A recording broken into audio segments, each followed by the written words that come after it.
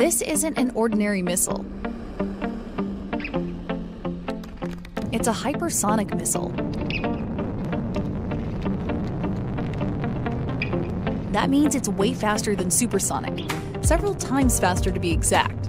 This specific missile was built by Russia. China and the United States are also developing hypersonic missiles that could carry nuclear warheads and evade traditional defense systems.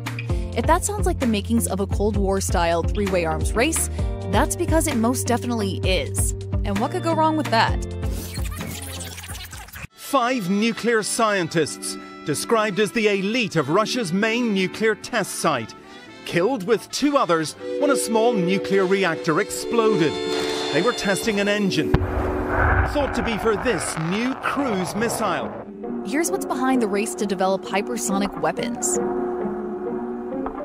In 10 years, the field of aeronautics has kept pace with man's desire to fly ever higher, faster, and farther. So what we're seeing now on the landscape is that the United States has been involved in wars in the Middle East, whereas adversaries like Russia and China have had a lot more time to spend researching and developing hypersonic weapons. So currently the United States does not have any defense against a hypersonic weapon. On top of that, they don't also have any hypersonic weapons of their own. So when you think about the top competitors in this field, you have Russia sprinting to develop hypersonic weapons, and you also have China sprinting to develop theirs. Meanwhile, the United States has been playing backup to this sort of effort. When we call something supersonic, we're saying it travels faster than the speed of sound, which is about 343 meters per second in air. Think fighter jets and the Concorde. When you hear the phrase Mach 1, that's the speed of sound. Mach 2, 3, 4, and 5 refer to something traveling twice the speed of sound, or 3 times, 4 times. You get the idea. Technically, hypersonic speeds happen at Mach 5 and above. NASA's space shuttle, for example, could travel at 25 times the speed of sound when it re-enters the atmosphere.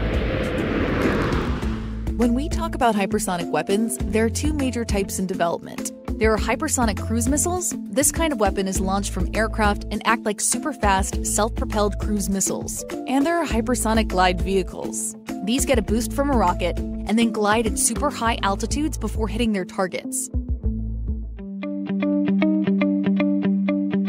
All that said, hypersonic weapons are virtually impossible to defend against. Most national missile defense networks were set up to deter traditional intercontinental ballistic missiles. For hypersonic weapons, they take on their own specific flight patterns, so those are not predictable, and that's why they're the biggest challenge right now for the United States. So a hypersonic missile, for instance, can get arched into the sky, and then it can make a right-hand turn or a left-hand turn. Attention missile sites, fire on designated targets. You may fire when ready. Russia, China, and the United States all want to be the first military with functional hypersonic weapons. So what the Pentagon is trying to do now is equip all of the service branches, the Navy, the Marine Corps, the Air Force, and the Army with their version of a hypersonic weapon. As we look to what potential defense industries are sort of home-suited to win these types of contracts, Lockheed Martin really is in their swim lane here. Lockheed created the Blackbird, which was able to achieve hypersonic flight and a reconnaissance-type level.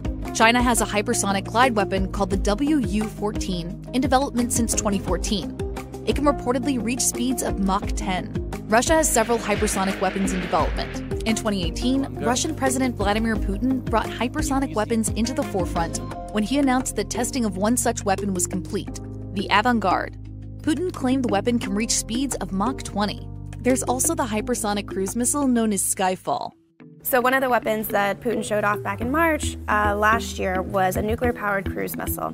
So that cruise missile, he boasted, could have unlimited flight. So basically what it does is it's not running off of gasoline or anything or rockets, it is constantly fueling itself. So in theory, it's flying at hypersonic speeds, and it could fly anywhere around the world. The problem with that is the technical challenges in developing something of that magnitude are significant. And based off of my reporting, Russia hasn't been able to launch this weapon and have a successful test flight of it. So as these hypersonic weapons are emerging and developing, and the ambition is there for Russia and China to add them to their arsenal, what we're seeing happen is deteriorating relationships with the United States as well. For instance, with Russia and the US, the INF Treaty collapsed. When we talk about renegotiating potential treaties, hypersonic weapons could be something that either party decides to add into this new breed of threat moving forward. The hypersonic arms race is a big deal for national security, and it means big business for U.S. defense firms. The developments of the hypersonic weapons arms race is going to open up a massive market for defense industry, because when you think about the Navy, the Air Force, the Army all wanting to have their own breed of hypersonic weapon, there's more than enough for defense industry to pick up all of those types of contracts out of the Pentagon. It's also an arms race among American defense contractors.